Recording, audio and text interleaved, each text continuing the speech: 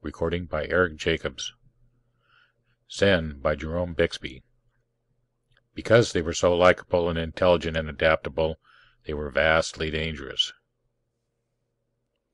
It's difficult when you're on one of the asteroids to keep from tripping, because it's almost impossible to keep your eyes on the ground.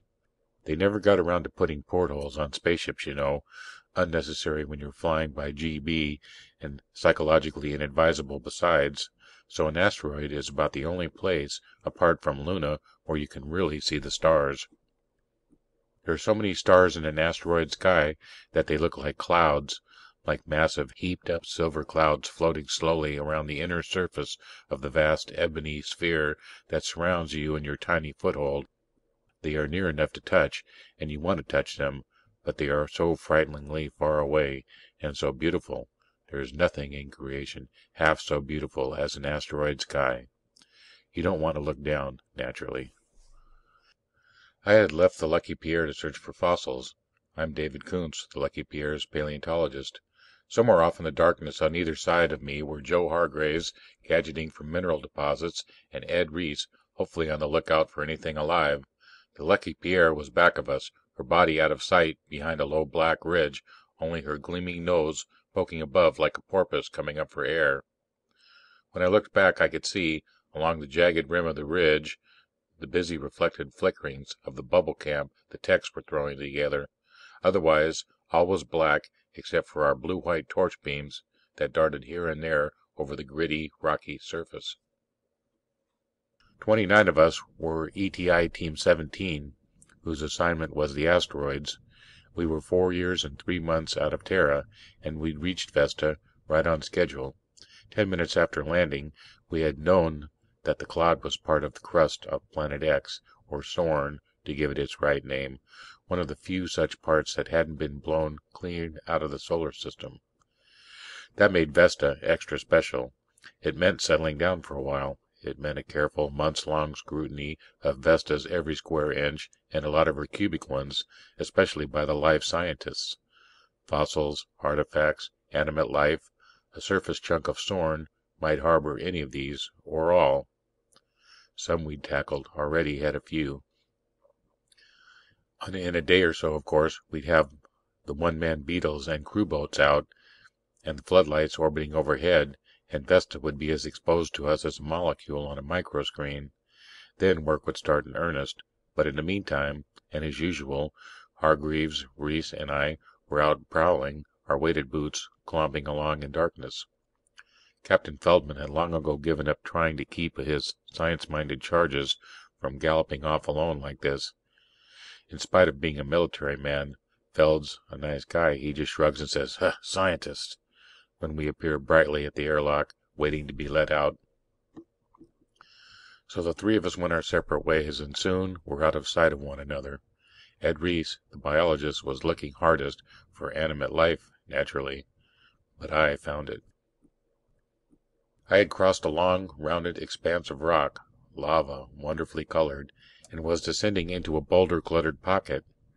I was nearing the bottom of the chunk, that part that had been the deepest beneath Sorn's surface before the blow-up.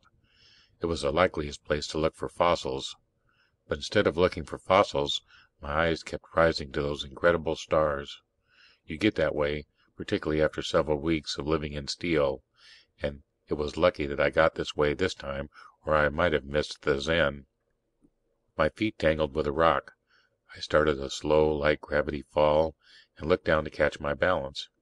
My torch beam flickered across a small, red-furred teddy bear shape. The light passed on. I brought it sharply back to target. My hair did not stand on end, regardless of what you've heard me quoted as saying. Why should it have, when I already knew Yurt so well, considered him, in fact, one of my closest friends?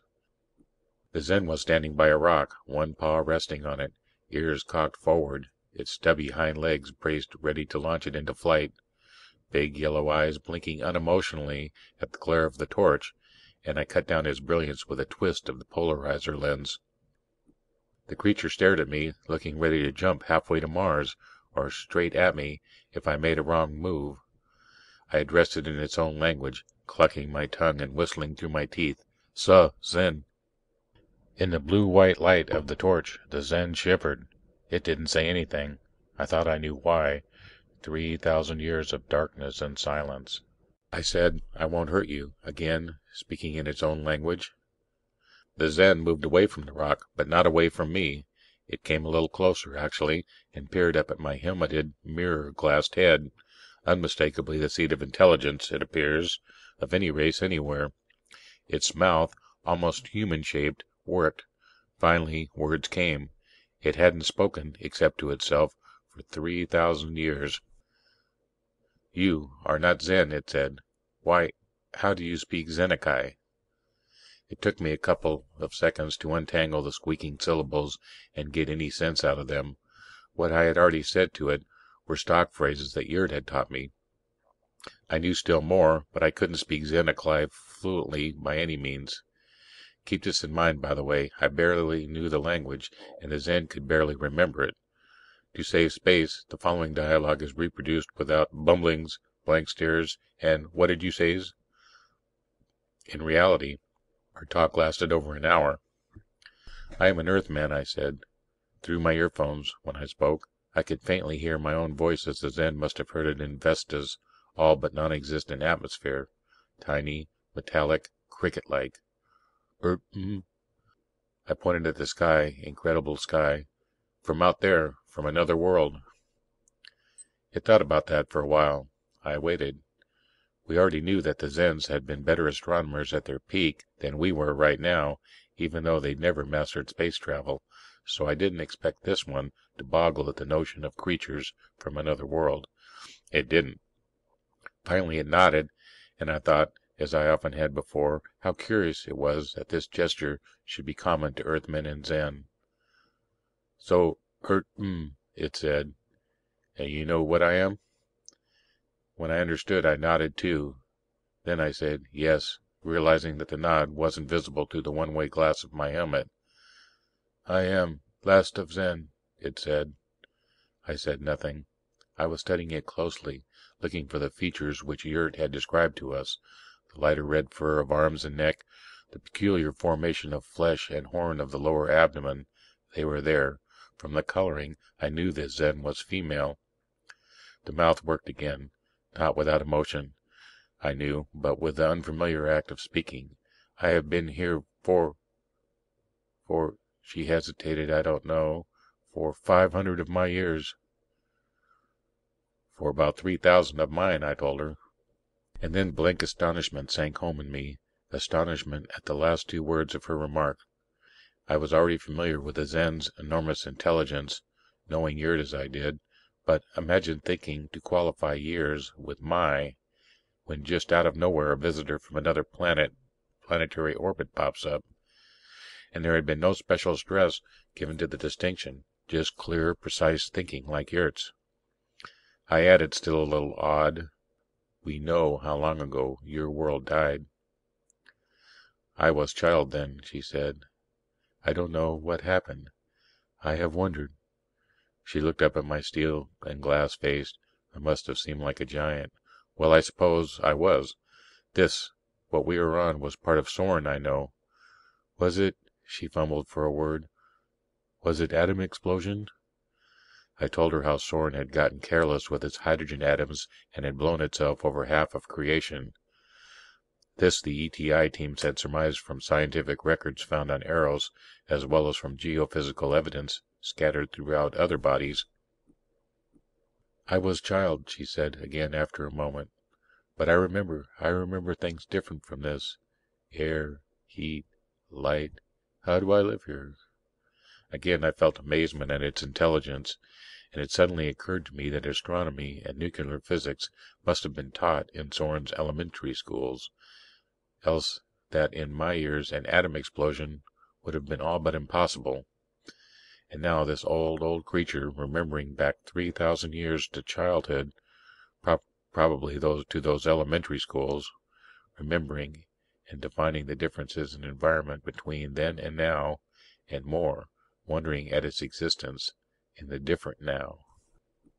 And then I got my thinking straightened out. I recalled some of the things we had learned about the Zen.